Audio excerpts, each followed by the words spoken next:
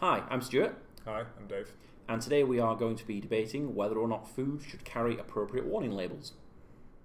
For me, I think that food should carry appropriate warning labels in so much as I'd like to know how much sugar, fat, and calories my food contains. More often than not, if I'm in a supermarket and I'm looking at a snack, I will say to myself, actually, do I really want that right now, given how many calories are in it or how much sugar there is in it?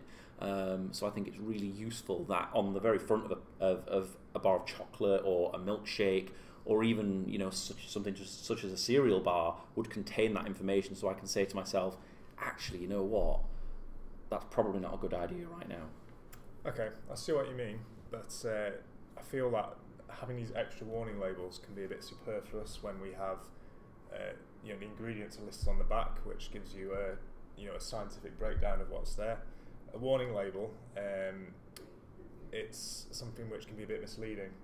So it looks like it's a nice system of reds, orange, green. It's like, oh, lots of greens, that's fine. Lots of orange, that's fine. But then you have to look like, well, what's the portion size? Just because something is orange or red doesn't necessarily mean it's bad for you.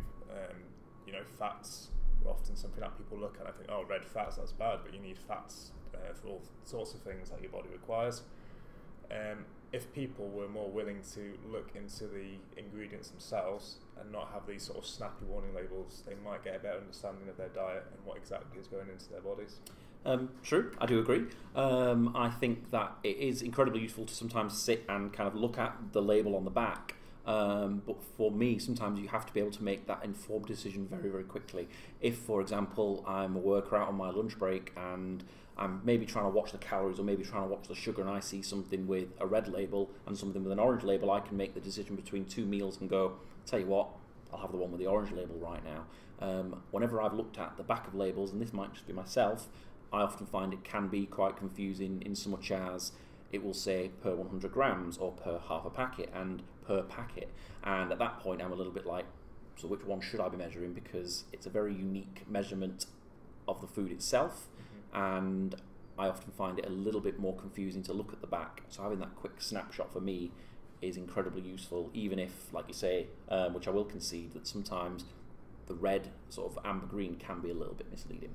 Okay, I see what you mean about wanting that quick decision, but I feel that is almost part of the problem itself. People are looking for like an easy, quick answer about their nutrition, which isn't always necessarily helpful. Part of your diet should be sort of examining what goes into you and making sure that it's okay. If you have this label and you sort of just at a glance think, okay, that's fine, I'll take that over that, do you really know that it's better for you? A Diet Coke, for example, which has no calories and no fat, no sugar, will have all green labels, but is artificial sweetener really good for you? Compared to a bottle of fruit juice, which might have a red label for sugar, but it's got healthy nutrients in it. And I feel that's something that can mislead people because they're going to get too used to this quick system of, yeah, that's good, yeah, that's bad, without really knowing the underlying science behind it. I feel like the government should be responsible for making sure that nothing harmful is being produced in terms of it's something that you can eat in responsible portions and you'll be fine. I feel though that they should not go too far in legislating on exactly what people should be eating or what should be going on to the boxes. Again, I feel that people should be making their own choices, informed choices based on their own diet and preferences. And if the government starts asking companies to put quick information on boxes or like warning labels and stuff, I feel it just confuses people too much. They don't actually look at the actual numbers themselves. They'll just look for the warning tags and labels and stuff which, whilst helpful at a glance, isn't really helpful if you're wanting to make informed choices. I do agree. I think there should perhaps be more information available on labels rather than just simply a colour-coded kind kind of grid that you currently get at the minute. Like you say, I think that can be a little bit misleading in so much as you might say, this is all green, therefore it is healthy, when actually you might be missing out on those nutrients. But I do think the government do have a responsibility to make sure that that information is quick and readily available to customers. At its current state, the traffic light system isn't mandatory, which means that some brands can opt in, some can opt out, which means that some customers are then being forced to kind of look at the back of packaging, which I find even more confusing at present than being able to say, I know this has 25% of my daily allowance of sugar, or this has 500 calories. So for me, I think maybe revisiting the warning label would be something that would work quite well. But I do believe that the government have a hand in making these companies, making customers aware that certain foods are bad for you, are high in sugar, are high in fat, and not necessarily the good type of fat and the good type of sugar that you need in your diet. For me, I think it's very much a yes. I do like the idea of being able to go into a shop in a moment's notice and say to myself, the contents of this packaging of food are better for me than making a decision over another type of food. Like I say, it is important that a person has a greater understanding of their diet as a whole, rather than just using warning sort of labels to do that. But sometimes it is really handy to have that kind of snap decision moment where you can go, I want to eat this, or I don't, based on that traffic light.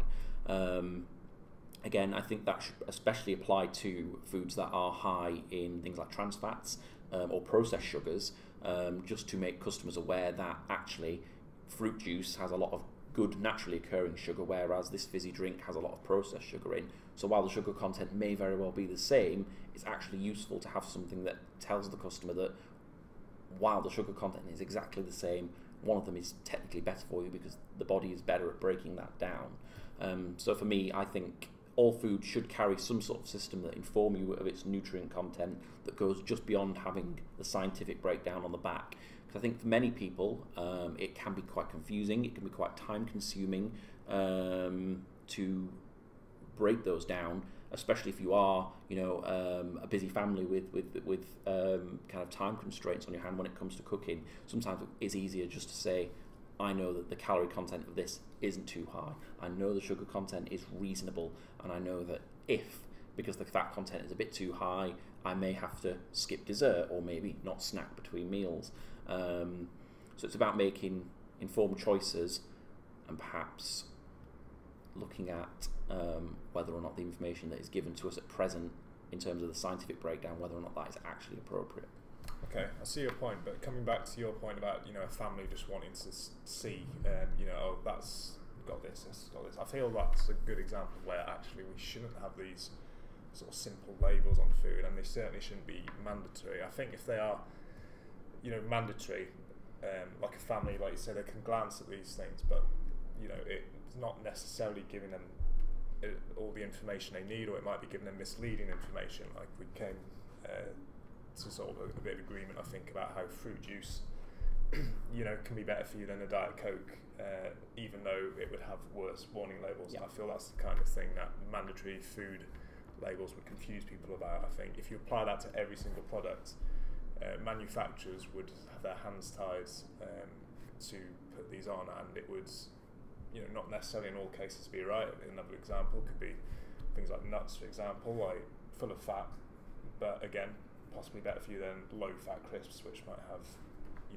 medium levels of everything, but be full of chemicals and E numbers and all other sorts of things like that.